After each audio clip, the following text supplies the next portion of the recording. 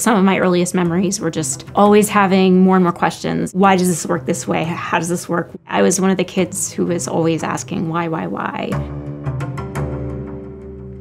The Vera C. Ruben Observatory in Chile, the purpose is to carry out a 10-year survey of the entire southern sky and just vastly change our understanding of the universe.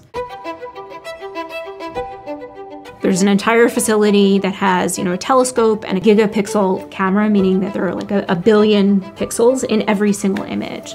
So imagine doing that every 30 seconds for an entire night and then doing that every night for 10 years.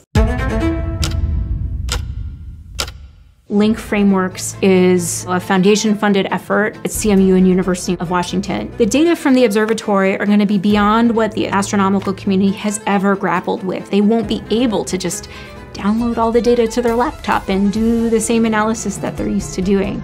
So what we're trying to do here is develop some of the analysis tools that can work.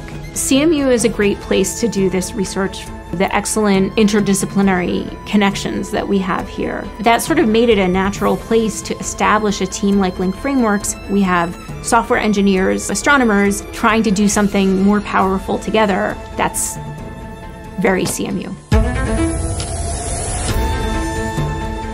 What if the data from Rubin Observatory were used to discover another planet in our solar system and asteroids that we previously didn't know about? What if we could build software that would enable astronomers to access and run their analyses on the billions of objects that will be measured by LSST? What if we could understand how the solar system formed and evolved, and we'd just be driving rewrites to the textbooks?